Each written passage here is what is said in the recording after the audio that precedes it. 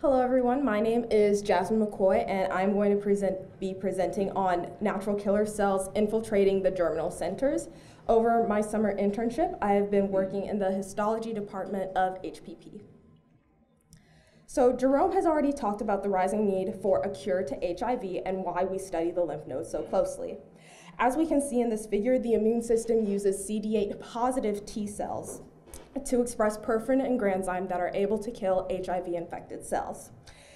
And we're going to shorten perforin and granzyme as perf and GZM. According to a paper, Betts et al. 2017, we're able to see that CD8 positive T cells in the lymph node express little to no perforin and granzyme relative to those found in the blood. Jerome also stated that the killing capacity of CD8 cells within the lymph node is lower than the killing capacity of CD8 cells in the blood. And preliminary lymph node studies within the Nlova lab have shown that there are cells in the lymph node that express the cytolytic molecules perforin and granzyme, but they are not CD8 positive T cells. Therefore, we're led to believe that it could be NK cells. That leads us to wonder, what is the phenotype and location of natural killer cells within the lymph node? We hypothesize that HIV-1 infection changes the distribution of NK cells within the lymph node, and that early ART initiation might promote the migration of NK cells into the germinal centers, those immune-privileged sites. And in order to test these hypotheses, we will be using immunohistochemistry.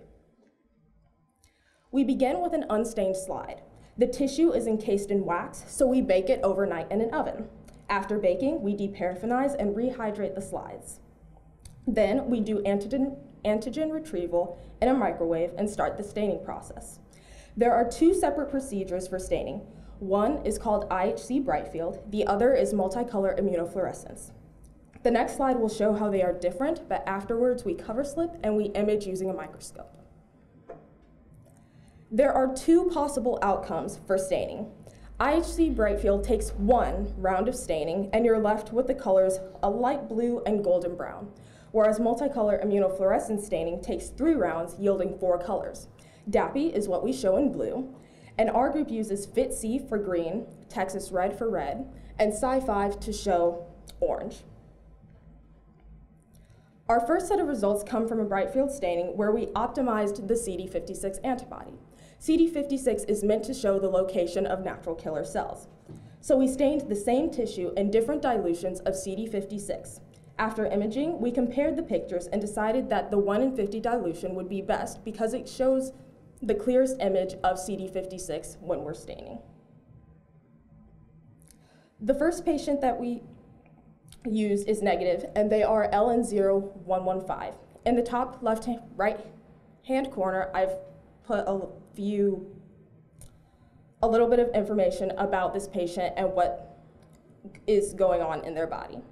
When we zoom in, we're able to see that the CD56, shown in red, is localized outside of the germinal centers, where the BCL6 is showing the germinal center in green. Our untreated patient is LN0151. When we zoom in, we see that the untreated patient demonstrates that there is new localization of NK cells. I've pointed out some of the green CD56 that exists both inside of the germinal center and outside of the germinal center. Therefore, our first hypothesis is supported, that infection does change NK cell distribution within the lymph node. Then we moved on to early treated patient LN088. This early treated patient shows no evidence of migration. All of the CD56 is still localized outside of the germinal center. In late treated patient LN0138, the same is also true, that there is no change in localization for the NK cells. They are still outside of the germinal center. Therefore, our second hypothesis is not supported. Early ART initiation does not promote the migration of NK cells into the germinal center of the lymph node. Now that we can see the natural killer cells, we wonder, what cytolytic markers are natural killer cells expressing? We hypothesize that the natural killer cells are expressing perforin and granzyme. And this is exactly what we are able to find. At the far left is a picture of just the CD56 signal. That is your natural killer cell.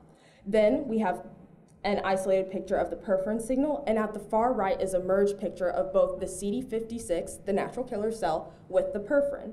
Therefore, this NK cell does have the ability to express perforin.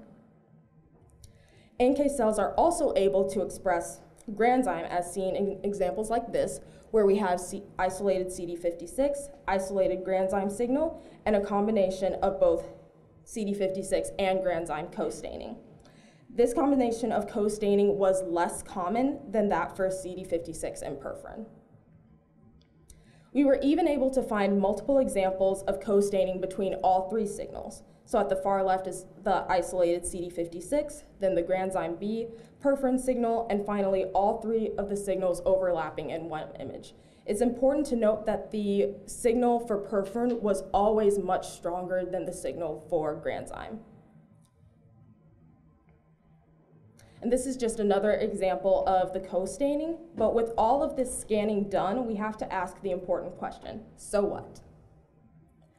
From our results, we can conclude that NK cells are readily detectable within the lymph node regardless of HIV or treatment status, that when the patient is untreated, natural killer cells can be found within the germinal center as well as outside of the germinal center, that ART does not cause NK cells to migrate into the germinal centers, and co-staining of CD56 and perforin was much more common than co-staining of CD56 and granzyme.